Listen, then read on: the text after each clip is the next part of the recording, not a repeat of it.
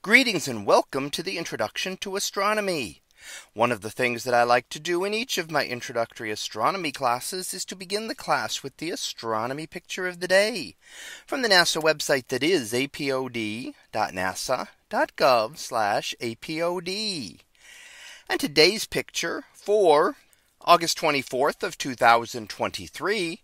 Well, it is titled Meteors Along the Milky Way. So what do we see here? Well, here we see an image from the Perseid meteor shower, and these were taken early morning on August the 13th. So just not even a couple of weeks ago now. And the Perseid meteor shower, one of the more prominent meteor showers that occurs. And what is a meteor? Well, a meteor is just a tiny bit of debris out in space, little bits of debris generally left behind by comets. So when a comet comes close to the sun, a lot of the material can be vaporized off its surface.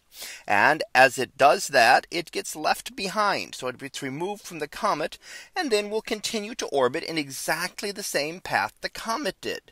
So the cometary orbit is filled with all of this debris.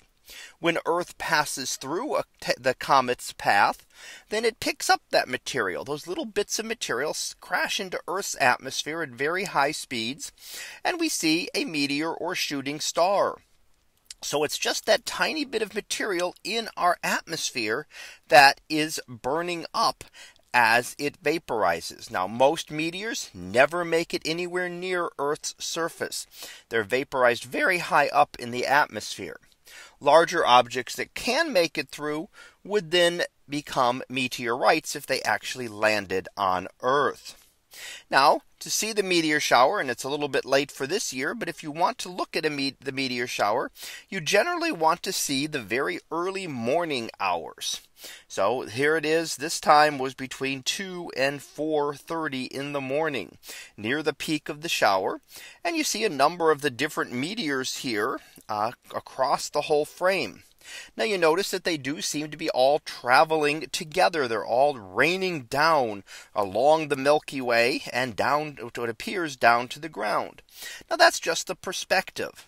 So because they are traveling all in the same orbit and all parallel to each other in space, they will all appear to have parallel paths and will in fact point back to a radiant point out in the constellation of Perseus, which would be well up above this image.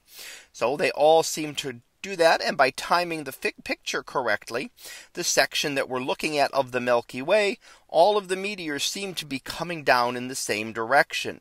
If you looked at the constellation of Perseus, you would see them radiating outward in all directions. But again, that is just the perspective of how we see them as coming in parallel. Parallel lines tend to appear to converge off in the distance. We see this with like railroad tracks and other things. If you follow those on a very straight level surface, they will look like they are getting closer and closer together and merging off into a point in the distance. Now we know that's not actually the case. They are really staying exactly the same distance apart. It is just the way we are able to see them. So here we get to see them along with our Milky Way stretching diagonally from lower left to upper right.